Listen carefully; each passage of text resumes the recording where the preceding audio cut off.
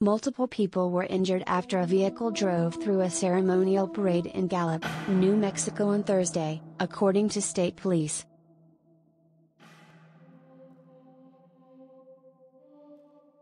Social media footage captured a brown SUV weaving through the annual Intertribal Indian Ceremonial Parade, one of New Mexico's longest-running events.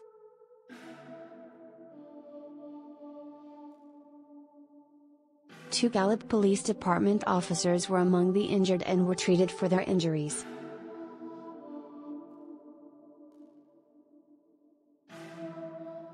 According to GOAT 7, the driver traveled down the parade route in the wrong direction.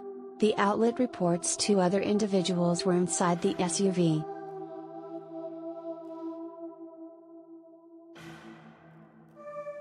The driver of the SUV has been taken into custody.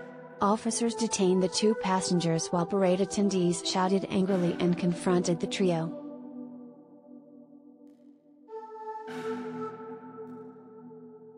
The names of the suspects have not yet been released.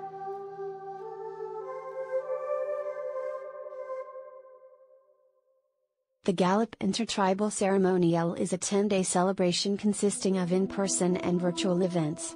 The city celebrated its 100th anniversary of the annual event this year while the parade culminated in the first night's festivities.